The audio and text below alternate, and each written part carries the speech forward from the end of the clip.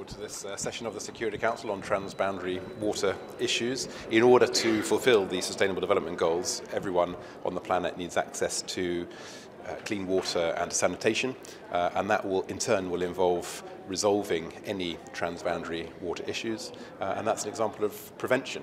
So we strongly support the Secretary General's focus on prevention, preventive diplomacy, making sure that wherever there are disputes in relation to water, that those are resolved before they spiral downwards into conflict. Ambassador, what's happening with the Yemen PRST, and do you have anything to say about the Special Envoy being rejected by the Houthis? Well, we continue to support H.E Ahmed, who is the UN Special Envoy for Yemen. He's doing a good job in very difficult circumstances. The Security Council agrees with that assessment.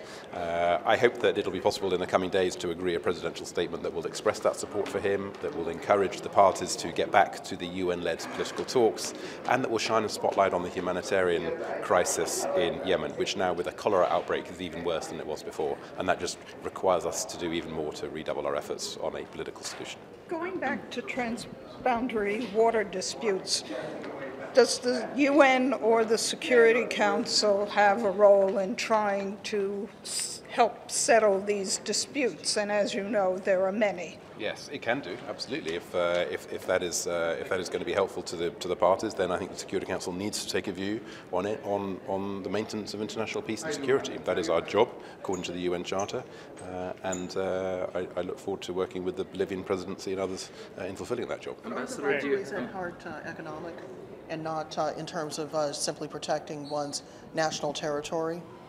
Well, when you look at any particular issue like the Lake Chad Basin, for instance, what you realise when you go there, as we did in the British presidency in March, is how everything is interconnected with everything else. You cannot just look at the economic, you cannot just look at the humanitarian, you cannot just look at the counter-terrorism, you cannot just look at migration, you cannot just look at economic development. Everything is related to everything else, and so to get a real, genuine, sustainable resolution to any of these underlying issues requires a long-term perspective and an integrated approach. Do you have any comment on Saudi Arabia cutting ties with Qatar and some other GCC countries as well, and any concerns about how this might affect other regional issues, including the fight against the Islamic State? The United Kingdom has a strong alliance with all of the GCC countries, and with the GCC collectively, and we hope that GCC unity can be restored as soon as possible. Does the UK think that the Secretary General should do his own inquiry into the death of the two experts in the DRC? Nikki Haley has called for that as well as for the Human Rights Council to do it. Which do you think should happen, or either?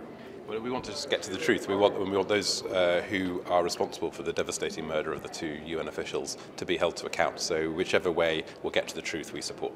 Okay, thank you very much. Bye. Thank you, Ambassador.